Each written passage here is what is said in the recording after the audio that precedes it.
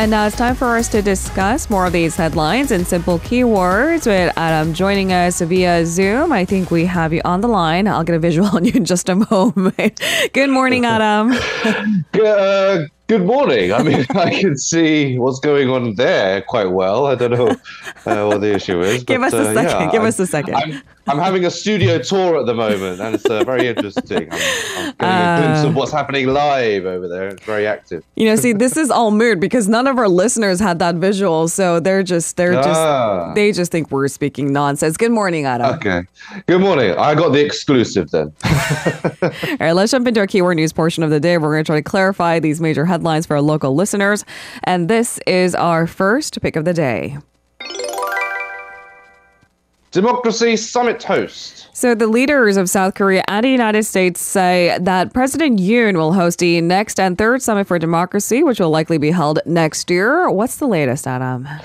Right, so President Yoon and Joe Biden made the announcement in a joint statement. It highlighted the two countries' shared bonds and values and Seoul's growing global leadership as reasons why it's hosting the next one. Now, it added that they are committed to further strengthening what they called robust political, economic, security, and people-to-people ties. The statement also said that Korea's democratic institutions are a beacon of strength in the Indo-Pacific. And the two leaders also said they are proud to continue their work together to ensure that the momentum built by the first two summits for democracy will continue into the future. Now, Yoon is co-hosting the second Democracy Summit with the leaders of the US, Costa Rica, the Netherlands, and Zambia, which is currently underway for 2 days. Yoon led the first plenary session under the theme Democracy, Delivering Economic Growth and Shared Prosperity, and highlighted Korea's role as a defender of democracy. And in his opening remarks, he said the world is facing various crises and challenges. He noted that geopolitical conflicts and competing interests have greatly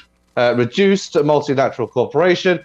And he added that fake democracy represented by anti-intellectualism is on the rise around the world. And he described the development process of Korea as having been a constant journey toward freedom. And he added that efforts to preserve freedom are still ongoing. And he called for the restoring of democracy through innovation and solidarity. Meanwhile, on the second day of the summit, on Thursday, Korea is hosting an Indo-Pacific regional session. It'll focus on international cooperation for anti-corruption, as well as financial transparency and integrity, non-governmental stakeholders, as well as technology. It's funny because we would assume from a distance democracy is a finite idea, but it's not, and it's constantly evolving too. And this summit seems to highlight those points. There's still more work to be done, and a joint communique, basically implying that they are in it together to defend democracy at large. We'll leave it there for now because that's a large framework at work. We'll move on to our second keyword of the day. Boosting spending. Finance Minister Chu Kyung-ho has unveiled 60 billion won worth of support measures aimed at boosting tourism and consumption. Let's start off with the tourism side. Yeah, so quite a bit to go through here, but I'll just try and run through it as quickly as I can and in as less detail as I can, or summarize or simple to understand terms. Now, the government plans to inject basically 40 billion won through subsidizing major discount events for hotels and attractions to promote tourism. It'll also allocate 20 billion won to finance travel expenses for, say, SME employees and store owners. Foreigners from 22 countries, including Japan, Singapore, and the US, will temporarily be allowed to enter Korea without applying for what's known as the Korea Electronic Travel Authorization, or KETA for short. Now, this is a requirement for travelers coming from visa-free countries. The countries are selected based on the number of travelers flying to Korea and the low rate of people denied entry. Now, the temporary lifting of this KETA will be implemented through next year. The visa-free system applied to travelers with layovers in Korea will be resumed starting next month. Transit travelers will be allowed to stay in Korea for up to 30 days. The government also plans to ease regulations for what's known as E-group visas for people from Vietnam, the Philippines, and Indonesia. Currently, E-group visas are only issued to tourists that are on group tours that their employers have paid for or for school trips of 5 or more people. The government plans to lower the number of required people in the tour group to 3 as well. There are also discount programs for various hotels and online reservations for selected attractions. Tourism-related transportation discounts include a maximum 50% off on, say, KTX trains that are sold alongside local tourism programs.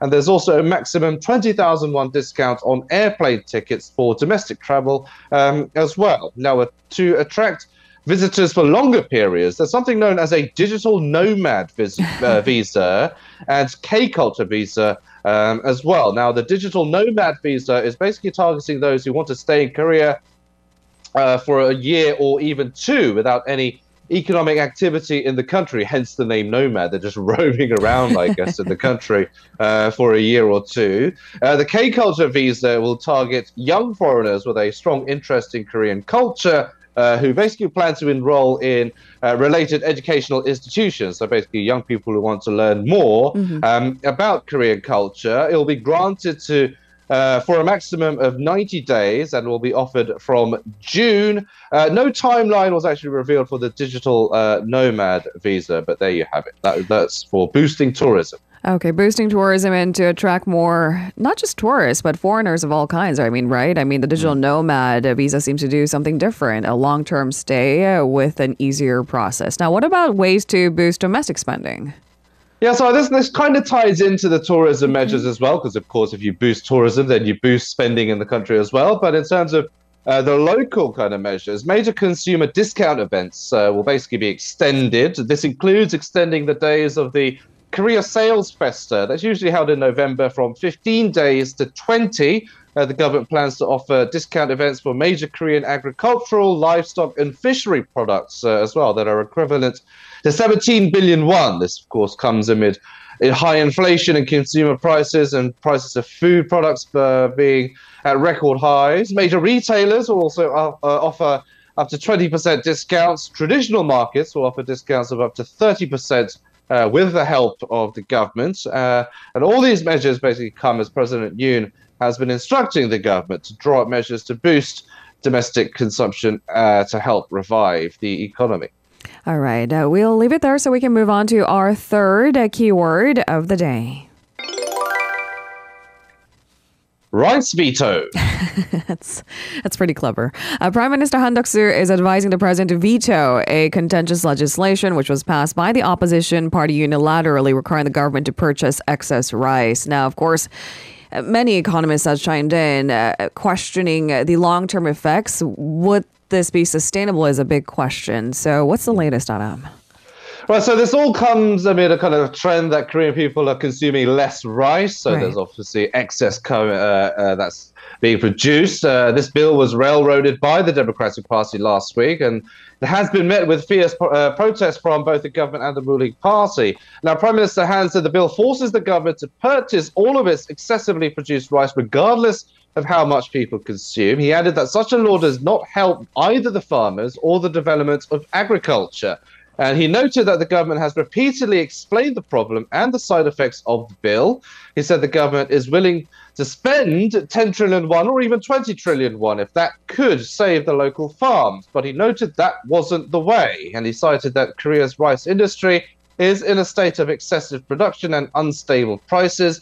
He warned that the recently passed bill will only drive local farms into a deeper crisis, describing the legislation as populist policy. Now, the bill itself requires the government to purchase rice if the oversupply exceeds 3 and 5% of the expected demand, or if rice prices fall more than 5 to 8% on year. The government and the PPP, the People Power Party, say the government's mandatory purchase will only weaken the incentive to innovate or increase rice's competitiveness. They have argued that farms and related companies basically need to consider using rice for, say, other purposes, including for processed goods, for example, as consumption has been shrinking. So basically trying to find ways to use rice in other ways because there is an excess there. So another contentious issue that could have a lot of repercussions for the Korea's staple food. Korean rice wine is stepping out of soju's shadows. Can excess rice be utilized elsewhere? I mean, again, these questions come down to not just simple numbers, but complex questions. With less demand for rice overall, how do we utilize it? And how do we ensure that 5, 10, 20 years down the road, it is still sustainable? Yeah, I mean, if there's more rice wine products out there because of the excess, that's more welcome news for me personally. So that's a hopeful prospect. All right, let's move on to our fourth keyword of the day. Endemic roadmap. With COVID-19 cases subsiding and related restrictions being eased, the government has announced a roadmap to eventually redefine COVID-19 as an endemic. Can you tell us the details? Yeah, so basically we're seeing this trend of going more towards this pre-pandemic or normalization of life, basically. And the country will move toward pre-pandemic normality in 3 phases, or that's the aim anyway. In phase 1, the government will downgrade the classification of the virus to alert from the current serious, and also shorten the mandatory isolation period from 5 days to 5 days from the current 7. In phase 2, the remaining mandatory mask rules and isolation mandate for virus patients will be lifted. In phase 3, COVID-19 will basically eventually become endemic, meaning its presence becomes more predictable and manageable, like the flu.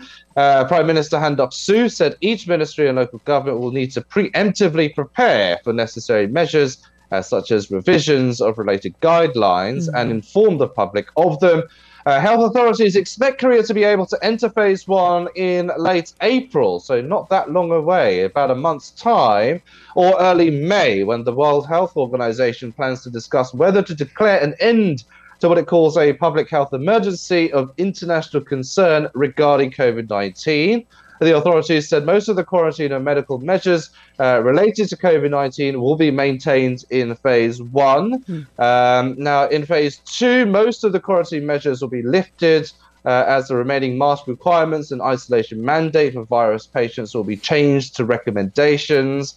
The government will close, for example, its COVID-19 testing centers and discontinue its support for the costs of testing and sick leave. The range of support for medical treatments will be narrowed as well to basically critically ill patients.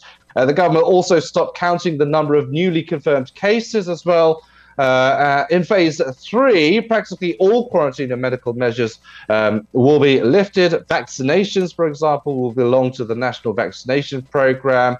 The government also stopped covering the cost of COVID-19 medicines, such as Paxlovid, and considering that such medications are expensive, the government will push for the national health insurance to be applied to them. So basically, COVID-19 is slowly going to be turned into kind of your like a flu virus. It's like treated as the seasonal influenza and won't be considered as harsh, as serious as it has been during the height of the pandemic. All right, so seeing as more manageable and perhaps requiring a yearly shot, just like the influenza, as you mentioned. All right, let's move on to our final keyword of the day. Security aide resigns. And so we have a new national security advisor. President Yoon has tapped Seoul's ambassador to the U.S. as his new national security advisor following the resignation of his current advisor. Do we have more context as to what exactly happened? We sure do. Well, just to get the details out of the way, Cho Tae-young was named as the new national security advisor. That came after Kim Sung-han stepped down from the post yesterday, in fact. So after a very short while. Now, why is this newsworthy? We've seen a lot of personnel reshuffles, but why is this making headlines? It's because Kim's resignation comes just less than a month until President Yoon's state visit to the US and a very anticipated summit with Joe Biden, especially in light with all these issues that are happening between the two countries and the allies. It's come at a bit of an unusual time. Now, the move follows media speculation that Seoul's top security official would soon be replaced over confusion in handling the president's diplomatic activities. This basically followed the surprise resignations of protocol and foreign affairs secretaries earlier this month. So this has led to speculation that are there some internal problems arising in terms of Yoon's diplomatic policies. That's the speculation. Now, Choi is one of the diplomatic experts who actually helped map out the foreign policy platform for Yoon's presidential election campaign last year. He has served as Yoon's first ambassador to the US since last year, and he's a career diplomat with nearly 30 years of experience. And he's an expert on Korea-US ties and North Korean nuclear issues, and he's worked the previous Park Geun-hye administration as well. He is actually now in Seoul to attend an annual meeting of South Korean chiefs of overseas diplomatic missions. The top office says he will start moving into his new position immediately. So, of course, that leaves the position of top envoy to the US vacant. So, eyes will be, of course, on who will be taking that role. Thank you very much, Adam, for today's coverage. We'll see you tomorrow. Have a safe day. See you tomorrow. If you're listening to our program using the podcast service, just a reminder that we do go live Monday through Friday, 7 a.m. Korea Standard Time. So tune in and help us make the show more informative by giving us your input. See you bright and early on Good Morning Seoul.